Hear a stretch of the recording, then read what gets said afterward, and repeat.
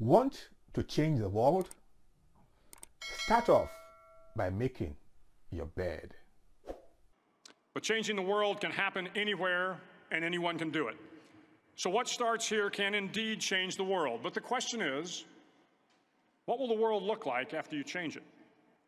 Well, I'm confident that it will look much, much better. But if you'll humor this old sailor for just a moment, I have a few suggestions that may help you on your way to a better world.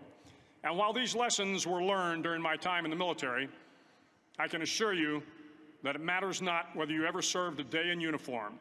It matters not your gender, your ethnic or religious background, your orientation, or your social status. Our struggles in this world are similar, and the lessons to overcome those struggles and to move forward, changing ourselves and changing the world around us, will apply equally to all. I've been a Navy SEAL for 36 years, but it all began when I left UT for basic SEAL training in Coronado, California. Basic SEAL training is 6 months of long, torturous runs in the soft sand, midnight swims in the cold water off San Diego, obstacle courses, unending calisthenics, days without sleep, and always being cold, wet, and miserable. It is 6 months of being constantly harassed by professionally trained warriors who seek to find the weak of mind and body and eliminate them from ever becoming a Navy SEAL. But the training also seeks to find those students who can lead in an environment of constant stress, chaos, failure, and hardships. To me, basic SEAL training was a lifetime of challenges crammed into 6 months. So here are the 10 lessons I learned from basic SEAL training that hopefully will be of value to you as you move forward in life. Every morning in SEAL training, my instructors, who at the time were all Vietnam veterans, would show up in my barracks room, and the first thing they'd do was inspect my bed. If you did it right, the corners would be square, the covers would be pulled tight, the pillow centered just under the headboard, and the extra blanket folded neatly at the foot of the rack. It was a simple task, mundane at best, but every morning we were required to make our bed to perfection. It seemed a little ridiculous at the time, particularly in light of the fact that we were aspiring to be real warriors, tough, battle-hardened SEALs.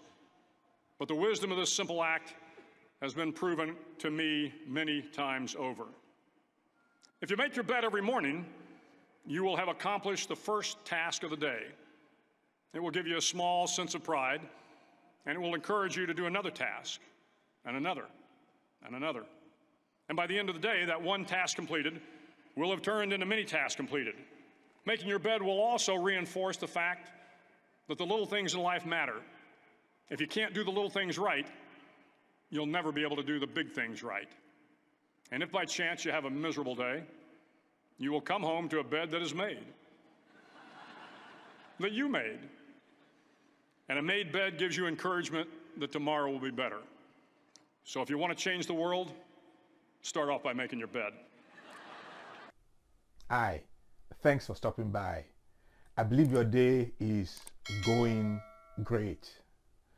There is something about a well-made bed. It gives that feeling of orderliness and calmness. Prior to getting married, my bed was always ruffled and unkempt. I never bothered to straighten it out after getting up in the morning.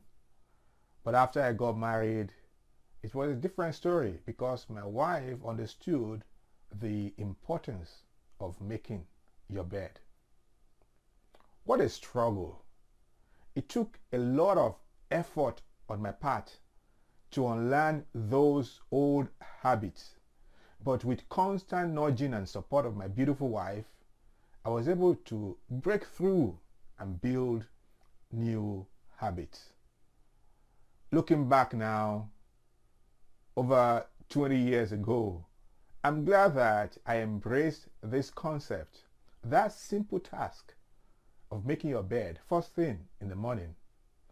And making the bed is now part of me, though I cannot make the bed as perfect as my wife does it. But that is okay. The most important thing is to get back home after a busy day to a well-made bed.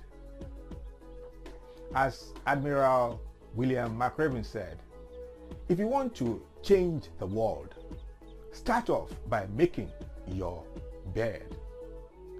Thanks for watching and have a wonderful week ahead. Bye.